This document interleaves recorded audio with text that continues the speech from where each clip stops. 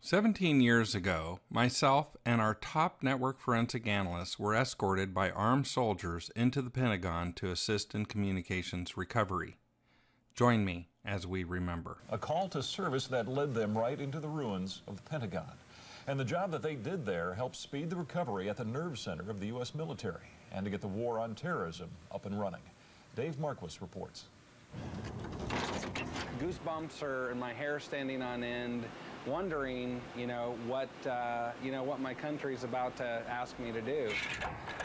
Pouring that oil. For Bill Alderson, challenges usually come without warning, but the Sunday afternoon call from a Pentagon general still came as a shock.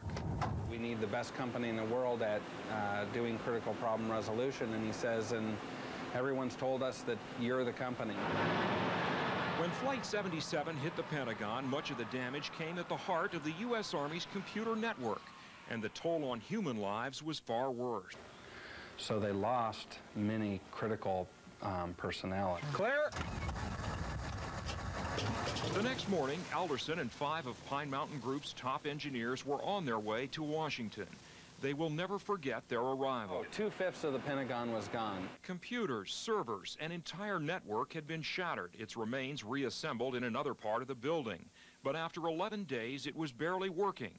The Pentagon could hardly talk to itself. Those are the sort of moments that you prepare for all of your life. Alderson and his engineers went to work, searching for bottlenecks and broken connections in a maze of systems whose online documentation was mostly missing. You have the internet, firewalls, routers, VPNs, VLANs, switches. The Folsom-based company is to computer networks what a forensics expert is to a murder case, trying to decipher clues that will solve a mystery others have given up. I basically try to get a three-dimensional view of the technology. I tron into these systems and try and figure out how they're working. Like others at the Pentagon, he and his engineers working under extreme pressure. His team began quickly finding the bottlenecks. So we did an optimization here, increased it, and then we found another problem and increased it. Performance on one important data link soon improved by 6 times, and within days the system was back up and running near capacity.